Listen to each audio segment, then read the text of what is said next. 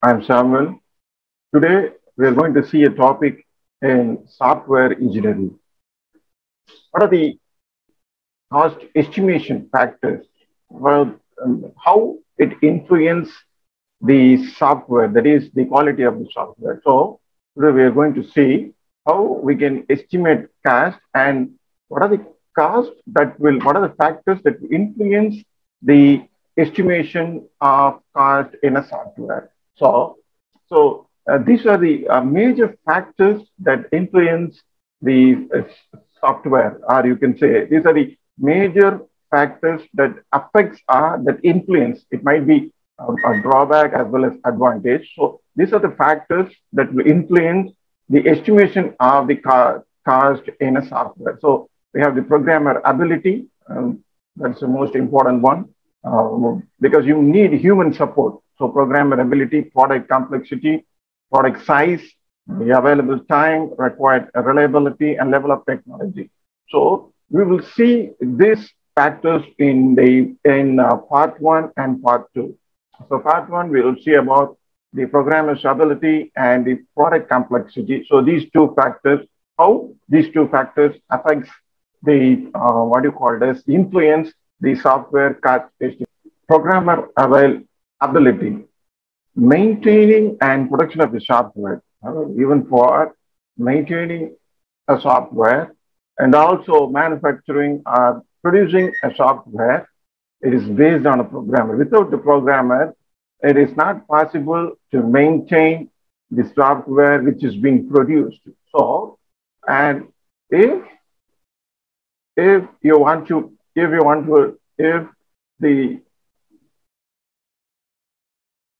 the software which is produced and maintained successfully are those programmers who are expert in computer programming. So if you want your software to be quality as well as that is enriched in quality and also which is maintained successfully and also which is produced in large number means you should have programmers that has the who has the ability, or you can say who must be, okay, they must be expert in that particular computer programming. If not, the whole project will fail. So that is the major factor in the software cost estimation because we are spending so much of what you call as fund allocating fund for the programmers.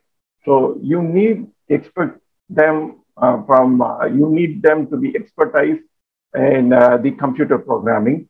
And programming is an individual activity. It is not a team activity. So if you want to be if you want your software to be produced in large numbers, only, or you can say if you want to produce in large numbers, if the product has the quality, you can produce a large number of what you call it as software or software product because then only the need will increase. If the quality increases, the need will increase, then you will produce a lot of softwares, or you can say then you will produce what you call it as these products. So maintaining and production of the software is based on a programmer and it is an individual event. So that programmer must be an expert or should be expertise in computer programming, whatever project that we are doing. Then only the need will increase. Then only we will be able to produce a lot of software. Then only the company will grow. This is a major factor that influence the software cost estimation. And it is measured, how it has been measured by Brooks observation. He has measured this communication path, or you can say he has measured, that is, the communication path is going to n plus 1 n by divided by 2. What is this communication path? It is not a mathematical formula.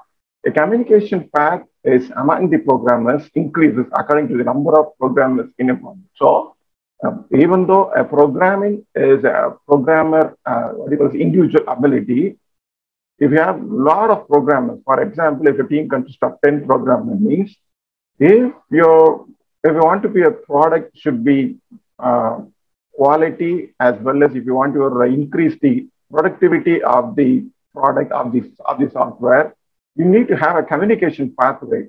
The communication path should be clear, and the communication should be what you call as they very much should be transparent, so that the each programmers can communicate and make a successful production of this software. And another one is, and another the next factor that affects the estimation of the software cost is that the product complexity.